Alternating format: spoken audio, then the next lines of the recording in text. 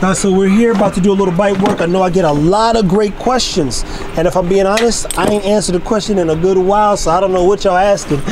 But we're about to get Jamarcus in the zoot suit, and we're going to do a little bite work. It's 2,000 degrees in Texas, or Tejas. I'm going to hold his phone and the keys. We're going to, today we're going to show you guys a little bit about, you know, update you with Rocco. Show you a couple things to be mindful of when you got a veteran, and then we're gonna bring Tranisha out. And it's hot. I don't think I did.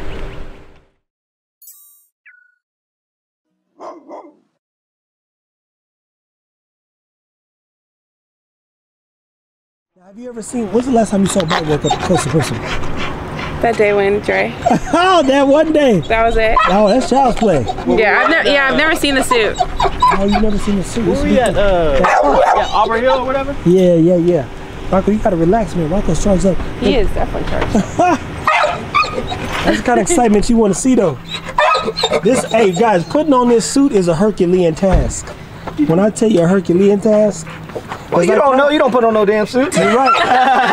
You're right. But I will say he's right. It is a Herculean task. No. Not once? Nah, bro. Not once? Yeah. You want me to get you out of the promised land? It's like, I don't get it. Rocco,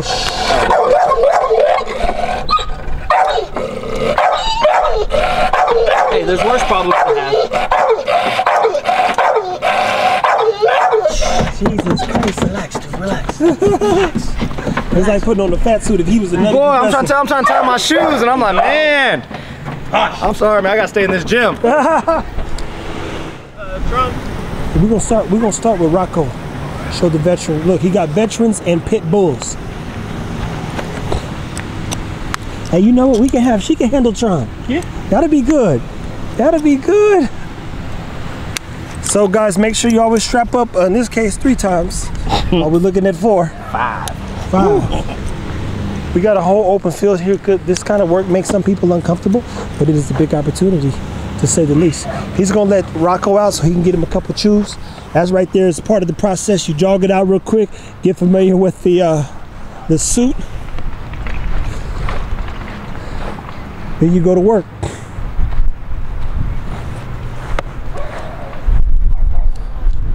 Uh-oh. That little dog better not come out, I know that. Ooh, this thing just Joker's stiff. This Joker's stiff, man. My legs are sore too.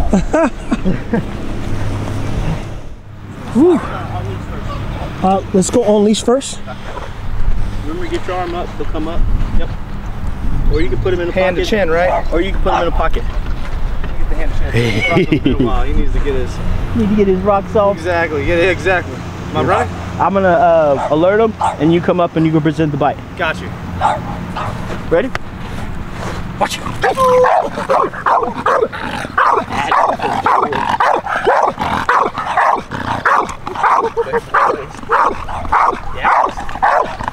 Woo. Woo. So work. Let's go. So the thing about him, he knows he can't get you where you're standing. You gotta make sure you're close. Is it ready? Work. Woo! Yeah. Woo. All right, ready? So, let's go, Rocco. Woo! Dang, boy. Oh, dang, boy. That elbows. Dang, boy. Yes, come on. Yes. Good boy. Eat. Yeah. Good. Woo! Come on. Eat. All right, here you go. Rocco. Out. Hey. Nah. He's a dirty man. Him and Tron both have the strongest bites from what I've learned. Let's do a sin so we can get this. You ready? You wanna rush?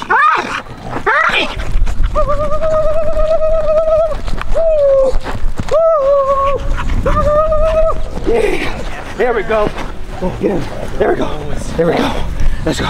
Come on. Ah. Come on, Rock. Come on, Rock. Come on, Rock. Good. Yeah. Come on.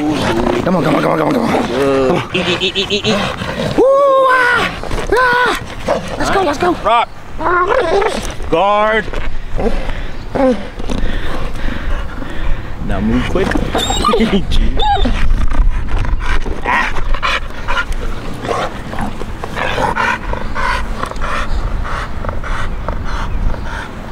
Senor Toronto, and Jamarcus is out here in the suit. He's just having some fun, man. Yeah, it's hot, bro. Yeah, it's hotter in Texas. Here he is. He's ready. Boy, you better calm down. Come running me like that. Coming out like a firecracker. Boy, need to calm down. All right, so we're gonna switch leashes. So guys, what I love about this is a kennel partner of ours.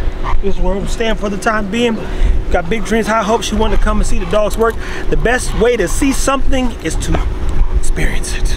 That's the best way to do it. So I looked like a goofy person the first time. Stan was like, be a tree. I'm like, that's not how you do it, but you got to get that dog, you got to feed him a little bit. So you see that excitement in his leash holding skills when doing bite work, but she enjoys this type of stuff. So Stan's gonna walk her through just the first step, and there's no better way to show somebody. You never done this before, have you?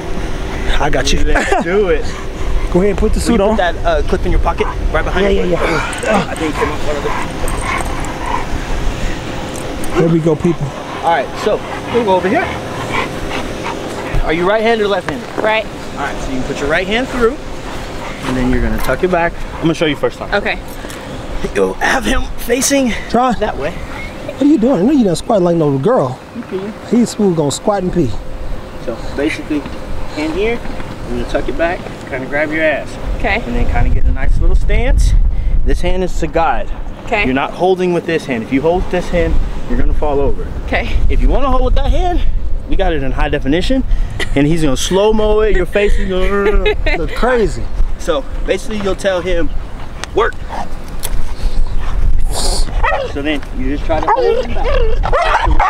So literally leaning against his momentum, right? Okay. So put my weight back and push him in here.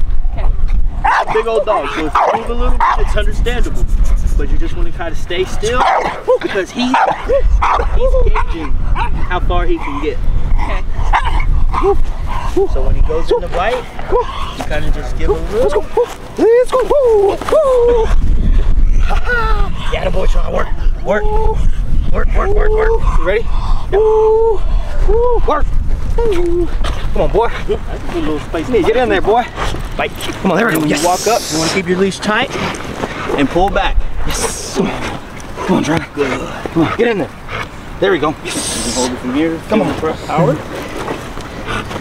So I'm holding it here while he's up here? Yes, there you go. Good boy, Tron. And then you can reach up, pedal.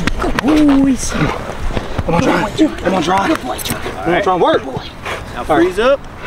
And you're going to tell him. Out. So give him a little slack. Slack? Tron, out. Hey, let it go. Because if we're pulling back, it's causing him to bite harder. Got it. All right, you ready for this? So put your right leg back and give him more leash. Okay. There you go. So I'm just holding it here. Yep, and then tuck this in. Yep. You're ready? Yeah. Kind of squat down, get a good stance. Work. Try. He said, huh? Stay still as you can. Work. There you go. Come on, Tron. Woo. Come on, Tron.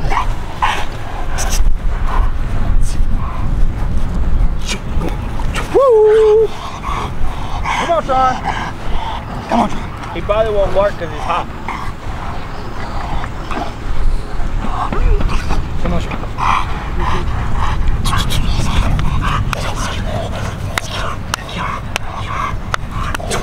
Ready? Woo. Let's go. Work. Come on. Oh, shit. Good boy. Yes. Come on, Tron. Come on. Come on, Tron. Get in there. Go on, John. Good boy. Good boy. Good boy. Boy. Good boy. Come on. Come on. We'll do one sim with Tron too. Yes. All right. Out. Tron, drop it. few more shakes in. Out. Good boy, good boy, good boy. Here's that. Guys, so you just got to see her first time look. It's a really uncomfortable thing when you like, oh my dog, I thought it was a nice dog, and your dog's chewing on a human being in a suit. It's rough to watch, but it's fun to see because, you know, every time you bring a dog like Tron back for a little practice, you know, he said, man, you know what? My home feel a little safer. I feel a little safer by having this dog in here. And anywho, Jamarcus is gonna turn into a moving target. We missed the last one. Stay strong. This time, when it's time, just let him go, okay? Like off this race? Yeah, just let the whole thing go. Ready, money? Try. Oh, yeah, try. Yeah, try. Ready? Ready? Let's go. Let him go. Woo! Work. Come on, Tron. Come on, Tron. Work. Woo! Come on. Work. Let's go. Come on. What's that, man? We're getting there. Giving him a good target, making sure Tron gets a good bite. Good boy. Come on. Yes. Do one more. Let's go. Yeah, let's do another one. And then, Jamarcus, slow down your catch. Got you. Out. So you were already absorbing before he was necessarily on the bite. Yeah, no, I felt that. That makes sense. Boy, it's cooking, man. Yeah. It's the last one here. Shit. We showed you a little bite work today. We used two different dogs. One who's a veteran in this space, a little bit out the game a little bit, but still well versed in how to have a good time on a bite suit. Now Jamarcus is learning to decoy, so while you're watching the decoy go through its process, psychologically he's getting there. As soon as you get in the suit, he hits his jog. In that jog, he's getting his mind ready more than likely, but he's also just getting familiar with, you know, how that suit is going to function and how to function in the suit. That suit oftentimes is really stiff. So when you get hit, we missed the clip on this camera, but when you get hit, if your feet aren't under you, they're gonna be on top of you. And down he went. Down goes Frazier. Couple things. You start off on the leash, which Stan did, both for Jamarcus's sake and Rocco. When's the last time you had a bite? I mean, I'd be lying if I said I had a day. Exactly. It's probably been at least 2-3 months. And technically Rocco's in retirement. So in retirement, Stan's not out there every day. Heel, down, sit, lay. He's like, you know what? My boy's gonna just live a good life until he checks out of here. So Rocco, what was called, maybe a little rusty even, so he heel, tighten him up on that leash, tighten him up on that leash, and then get him out in front of the decoy, make sure Rocco and him are still connected. That leash is a line of communication. So he's like, he can control him better when he's on a leash. Then you say, okay, fine. Now let's do a few sins. Do a few sins, guess what? Rocco still gonna take a few cheap shots, but he still did a good job. And then we bring out, of course, my boy Tronisha. Tron is, we disclosed, a dog who is not thinking about what he's doing. And that's not a good thing. Is he focused? Somewhat, but if you focus, you normally hit your target. So what we saw, that's why Stan also jumped in the suit, was when Jamarcus gave him some good targets, Tron bit, Tron bit, Tron bit. I believe Tron's dealing with a little inflammation right now, ear, so every part of his body is probably a little uncomfortable, and I have to solve for that. But he got on a good bite via the what? Leash. And then we did a few sins, and Tron hit him, but didn't bite him. So he got there, closed his eyes, and it's a hope that he bit. As Stan said, hope is good on Sundays. And if I'm being honest, not even good on Sundays. So what we did was, or what Stan did specifically was, let me see if I stand in front of him, give me the target, how he does. Bit. Take a few more steps. Bit. Part of your job when watching a decoy or learning from a decoy is creating processes to encourage the dog to do the best it can do. And we saw some improvement, but in this Texas heat, if I'm being honest, the best of the best probably won't do their best in this heat. And if you do get your best, it's going to be 1 or 2 times tops. It was a hot ride over there. It's hot in the garage where, you know, Tron is at times. It's hot just in general. As soon as you get out there, the heat's beaming. It's been raining, so it's humid. The dog can't breathe. I can't breathe. Jamarcus can't breathe. You look up, can't nobody breathe, and everybody's hot and bothered, and not in a good way. So, pace yourself when decoying. Always start on the leash. Make sure you have someone like Stan who can be there to protect anyone learning to decoy. We put our kennel partner in position to just get familiar with being a tree and stabilizing the dog in a sense, getting control of the situation. And you know, it's fun watching new people do new things because you're like, I don't come from a background where I'm super encouraging in that way. that old rooting for your thing. I'm rooting for you by telling you what work to do. And I ain't raising my voice or clapping. I'm like, well, you should have done some more of that. So when you do see, and I've been in the same position as she was, someone say, man, praise that dog, man. Tell that dog, good job. It throws you off, and it really makes you think about how much of a happier person you need to become. Because the gist of it is, I'm like, it make you feel uncomfortable until you get hip to it, because you are proud of that dog. You are glad that he's growing. You are excited about those little steps. And I'm not a parent, so I don't know what that's like to be on the other side of like super excited about watching your kids progress. Even when I was doing T-Fit, I didn't go to the games because I thought the kids were supposed to do great.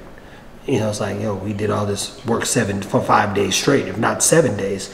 And somebody's, oh, you know, he had 4 or 5 touchdowns. He's supposed to. Hey, you going to the game? Nope. Handle your business, boy. It's that simple. But again, I was raised in an environment where you were supposed to do your best and do more than anybody else could. So when you excel, when people say, oh, you're excelling in such and such. Yeah, no. I'm not sitting around waiting for anything. We work. When I get out of here, I left track practice and my dad would make me go run 400s.